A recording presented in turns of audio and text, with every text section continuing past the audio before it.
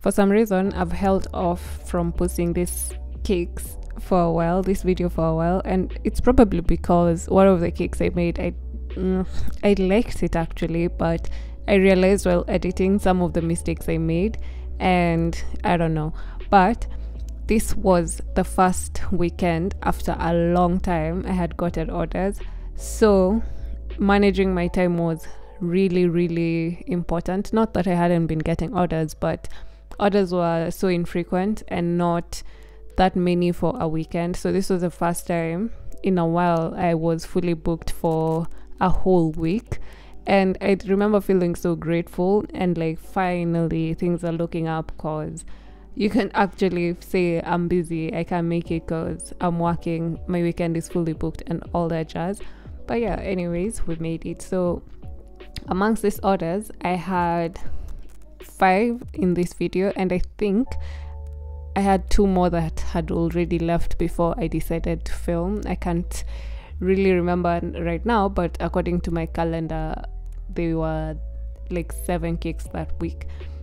And yes, I know for some people that's not a fully booked weekend, but in this economy, that's quite the fully booked weekend. And yeah, so the first cake was obviously a chocolate fudge cake that you saw me working on with dark chocolate buttercream, and then the next cake I was working on was a 1.5 kg vanilla cake with blueberry filling. The first cake in this video, the fudge cake, is a 2 kg fudge cake, and then the third cake was a red velvet and a vanilla cake, also 2 kilos. And this white cake is a 2 kg vanilla cake.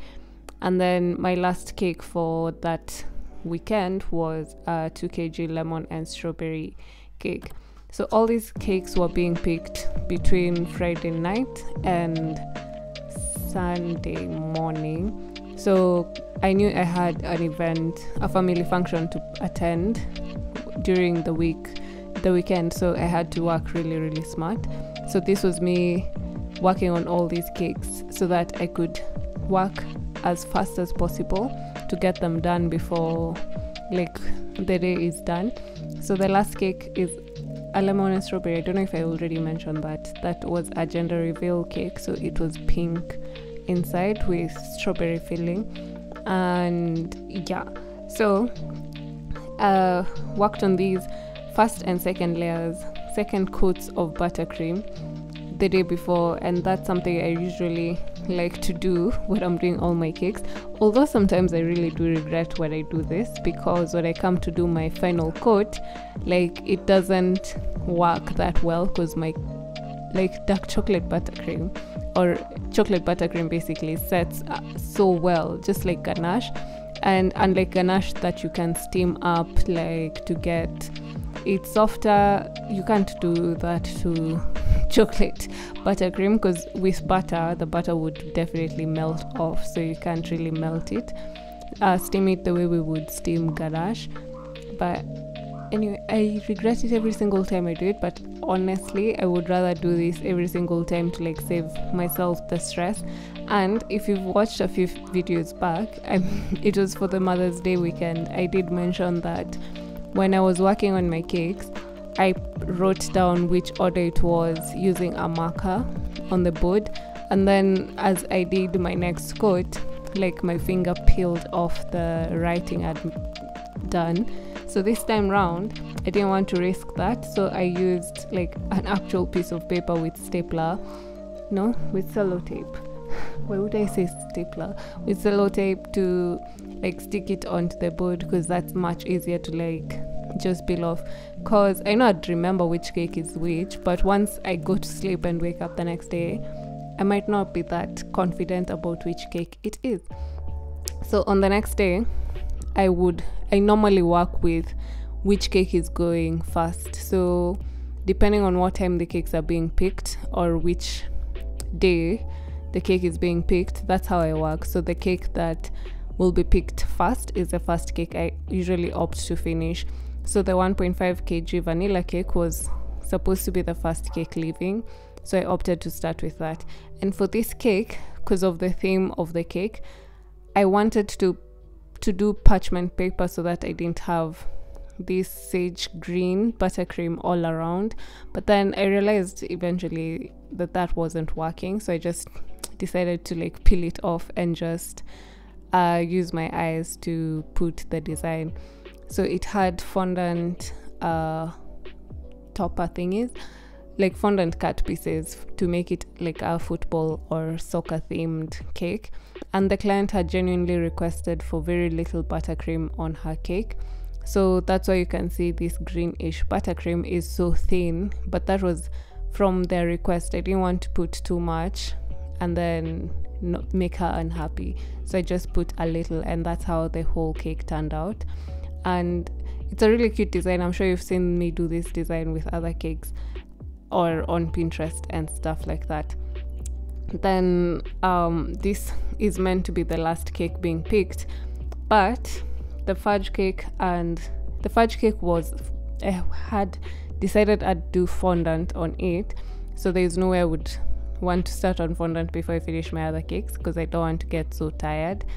And the other white cake, the reason why I wasn't working on it yet was because the client was saying they might not be able to pick up as initially agreed on, and they wanted to push the party 2 weeks later, so I was still waiting on them to decide what they're going to do, because the cake was technically halfway ready. And then this stenciled cake, unfortunately, no one I know or any of the shops had a stencil long enough for me to just use once for this design, so I unfortunately had to use the same stencil twice and try to like mark where like the pattern would match together. And when you're looking at the video, you can definitely see like the seam of where the stencil meets, but I think in the moment I didn't really see it, but then when I was editing this video I really could see it, and I remember telling myself, I don't like that I can see that. And then this is a cake that made me not want to post this design. So from the thing that I was struggling with was I couldn't tell from the photo the client had sent if this pattern was going all around the cake or it was just in one section. So I didn't know how to proceed, and it was already way too late to ask because they were picking up the next morning. And at the same time, in my head I had already told myself the pattern was like all around the cake, so I had asked the shops to print for me like enough to go around the cake, and then just did this is a mistake I made, like made the pattern, like stuck each sheet of paper, edible paper, onto the fondant and then stuck that fondant onto the cake. And the reason I did that is because I've done that before for another cake, but then while I was editing this, like I had the genius idea while I'm editing instead of while I was working. I should have just paneled the cake like I usually do and then just stuck the pieces, the edible print, onto the cake itself afterwards. Like instead of me doing like sheets, like the strips of fondant with the print, I should have just stuck the fondant and then stuck the print. I don't know if it would have worked the same, like the paper would have stuck that seamlessly. I'm not really sure, but I know for a fact I would have felt like the cake was much tidier. So if you decide to do that design, maybe, just maybe, do that instead of what I did. But it's lessons we live and learn, and the client actually really liked the cake in the end, so I was happy with it. And then this is the cake I was saying the client wasn't sure, so that's why you're seeing me working on it later at night with my promotional tea, because she decided that she would still pick it at the same time she had agreed upon, and the agreed upon time was 7 a.m. so I had to finish up at that time. And then since I knew I was going for a family function and didn't know when I would come back on this day, like what time I would come back, I didn't want to leave this cake unfinished just in case the family function ran late or I got so tired and couldn't work the next day. So I decided to do the textured buttercream technique, on this cake and finish up the cake in time, so that kesho, the next day, is just handing it over to the client. So all I had to do for this last cake is just add the toppers. So that was all I did during that week. And I hope you've learned something from my mistake on that cake. And I will definitely see you in the next one. Thanks for watching. Bye.